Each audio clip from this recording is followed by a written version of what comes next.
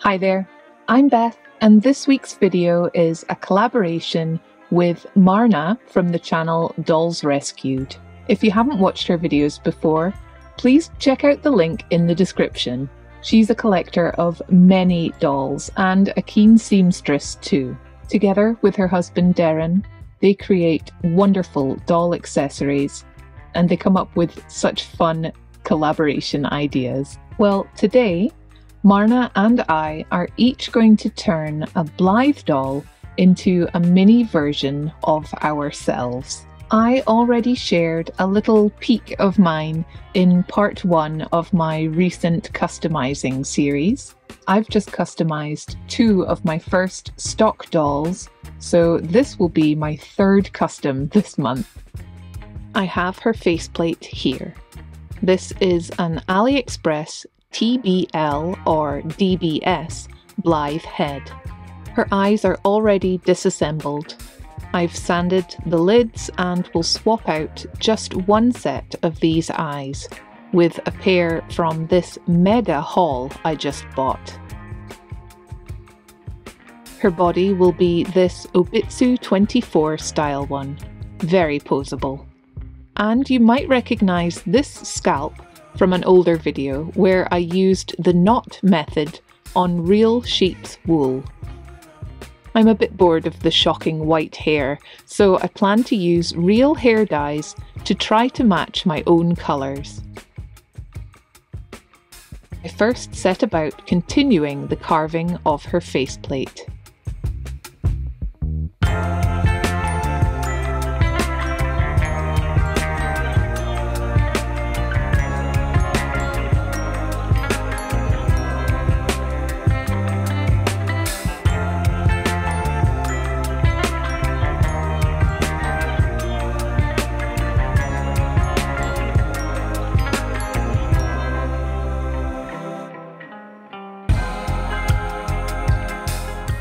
Once satisfied with my carving and scraping, I carefully sand the face and give it a good wash. The face is primed with Mr. Super Clear matte spray. Then I begin colouring it with pan pastels.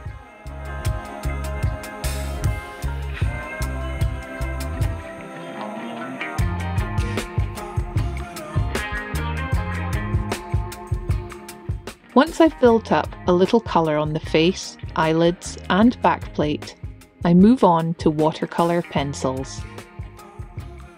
I also use some gouache paint to dot on some freckles. I use a mirror to try to match my own face where possible.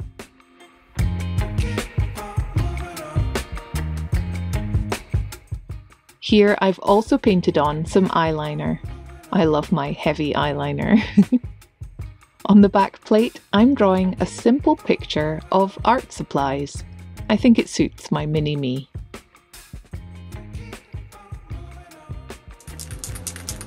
I finish the lips and eyelids with a little gloss varnish and move on to the scalp.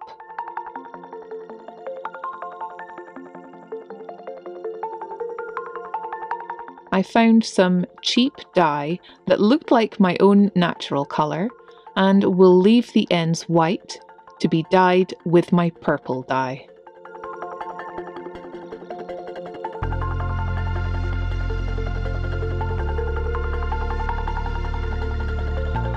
The hair dyed really well and the rubbery scalp didn't seem to get stained too much by it. I apply the purple dye, then go on to make a start on her clothes. I have this green skirt from the brand Scarlet Darkness that I love to wear. It has these gathered panels, which I'm trying to copy in my miniature version. I'll hand sew them each on, then gather the waist to insert into this shaped waistband. Here we are, ready for assembly. I've put on a simple black vest, a wardrobe staple, and some funky mustard tights, which I'm also wearing. I love bright tights. She also has creatable world shoes and a temporary underskirt. Here's my green skirt. Love this.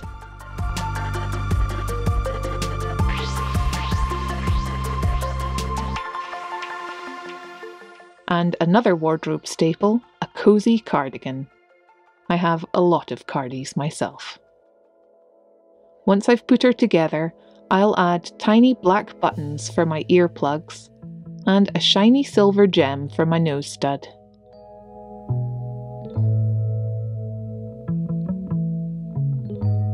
I make a start putting her together.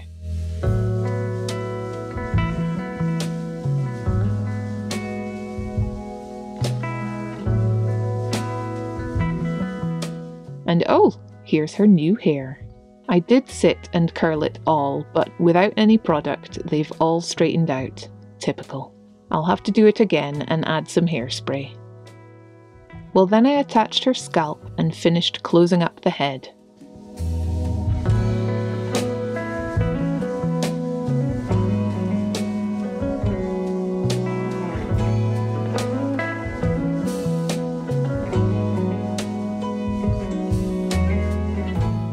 Oh, she looks so cute.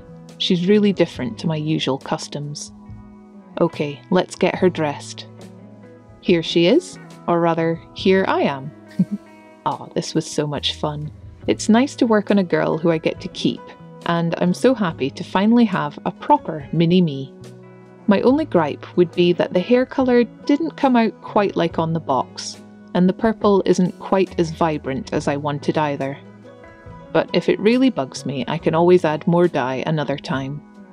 Otherwise, I'm so happy with her. Here's her earplugs and nose stud.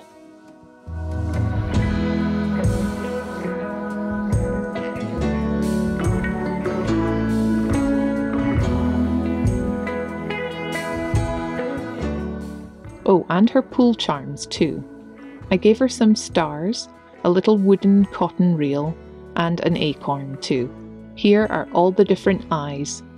My eyes are kind of hazel. There's a little brown in the middle, some green and blue too, depending on the light. They weren't easy to match. Let's give her some accessories too. A camera, a little cap just like ours, a sketchbook and pencil of course, and a little doll of her own. Let me know if you recognise this. I just found her in a charity shop for 15p.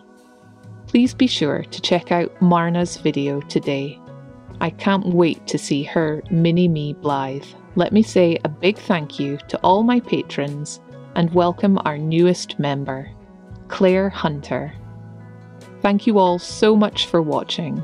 I'm really happy with how everything turned out. Wait a minute, what's that in the background? The Smart Dolls seem to have found some giant-sized pool rings. Maybe there's more to this collab than I first thought.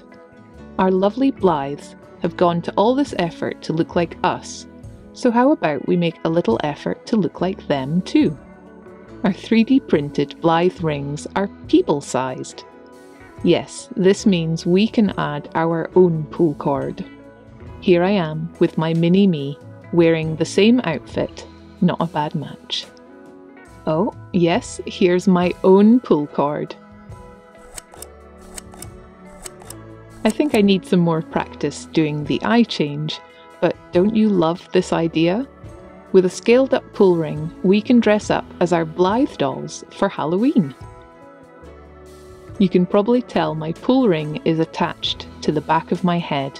I simply tied the cord onto an empty barrette-style hair clip and clipped it to my hair above a little ponytail.